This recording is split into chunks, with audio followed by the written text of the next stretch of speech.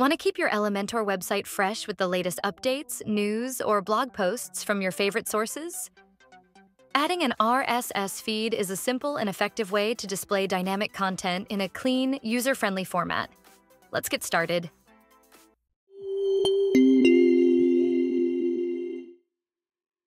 Before getting started, make sure you have the Unlimited Elements free version installed and activated on your WordPress website. Then head over to Unlimited Elements, Widgets, and use the search bar to find RSS feed. Hover over it and click Install to add the widget to your site. Next, go to the page you want to edit and drag and drop the RSS feed widget from the Widgets pane onto your Elementor canvas. Type or paste the RSS feed URL from which you want to fetch the data. Enable the Filter by Date option to filter feed items based on their published date, then select the value accordingly. Enable the Format Date option to format the date according to predefined settings. Set the maximum number of RSS items to display. Enable the Auto Detect Keys option to automatically detect keys from the RSS feed. In the general settings, select the layout of RSS feed content from options like Grid, Carousel, Marquee, Cover Flow, or Swipe. The first option is available in the free version, but the other layout types require the Pro version.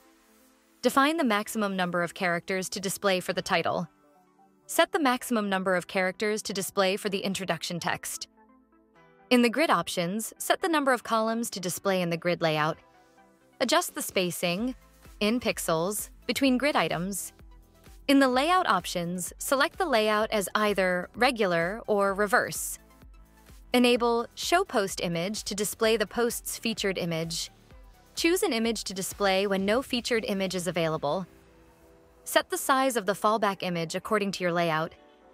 Enable Show Post Title to display the title.